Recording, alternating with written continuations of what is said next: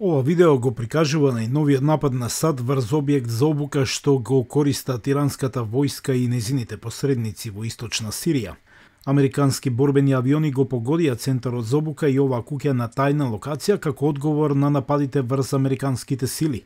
Официјални лица од одбраната велат за гласот на Америка дека милитантите поддржани од Иран ги нападнале американските трупи во Ирак и Сирија најмалку 56 пати за помалку од еден месец, а најмалку 5 напади се случиле по нападите во неделата.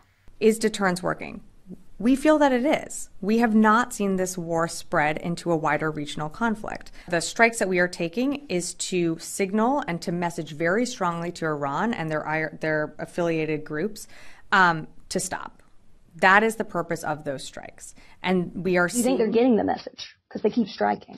I understand that, but again, I think we are being very deliberate on how we and when we conduct our strikes against these groups, and I think that Iran is certainly seeing that message. Повеќе од 50 американци претрпеа полесни повреди или трауматски повреди на мозокот од нападите пред да се вратат на должност, велат официјалните лица.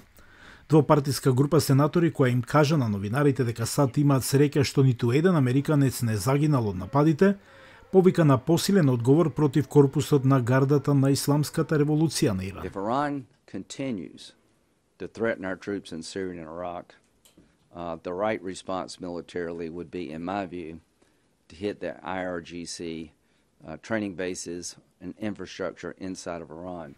Пензионираниот генерал Франк Мекензи, поранешен командант на американските сили на Блискиот Исток, за гласот на Америка изјави дека пораката што Америка ја испрати со намалувањето на силите во регионот го стави Иран охрабрен.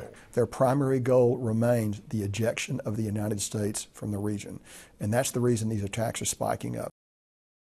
За Алфа телевизија од гласот на Америка, Јован Чономоски во Вашингтон.